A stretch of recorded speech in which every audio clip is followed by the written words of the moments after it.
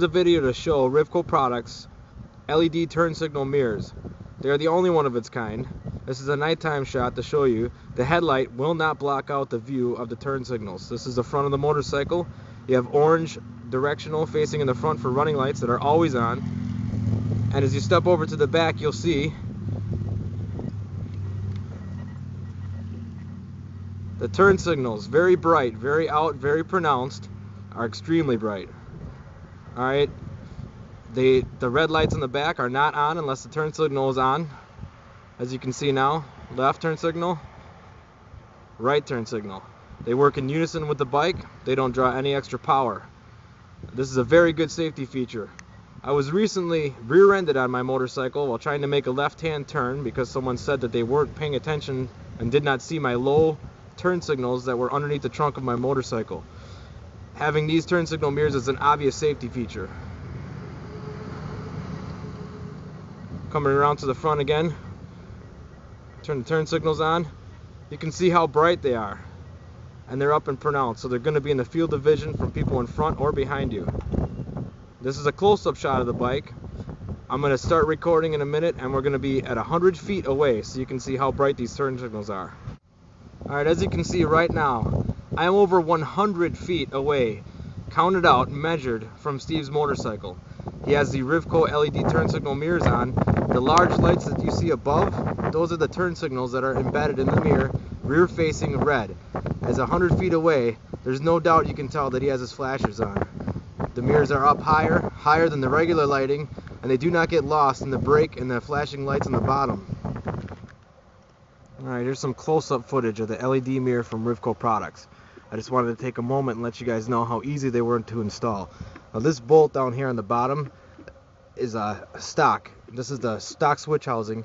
The mirror simply sits on top of the stock switch housing, and then they supply you with extra bolts for metric or for standard bikes that'll bolt up to the bottom. There's adapters, more adapters than you're going to need for your individual motorcycle to make sure that they cover everything. The wiring is hidden in the stem, and it comes out here. It's black to match the stock wiring. You just simply run it down the handlebars. You tie it into the existing turn signal wires, which is usually located down around the headlight area. Now, on stock Harley Davidsons that have the turn signals mounted on the lower stock mirror stem, they'll be right in this area.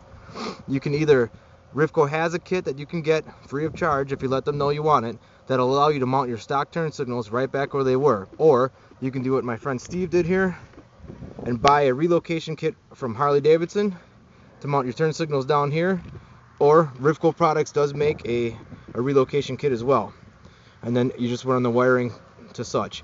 It's a simple 3-wire install. You have a hot wire for your running light. The running light is always on in the front amber. You have a hot wire for your turn signal, which is on the rear facing red arrows we showed you. And then you have a ground wire. It's a pretty simple setup. With a couple of Scotch lock connectors, you don't even have to tap into the bike stock wiring.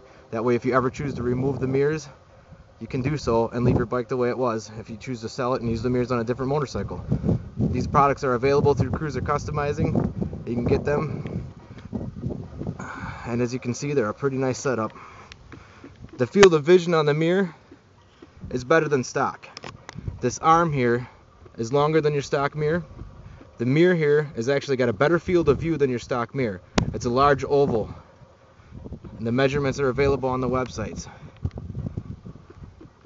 Sitting on the motorcycle or behind it, you get a feel for how the mirrors stick out. They stick out farther than stock, and they're up a little bit higher than stock.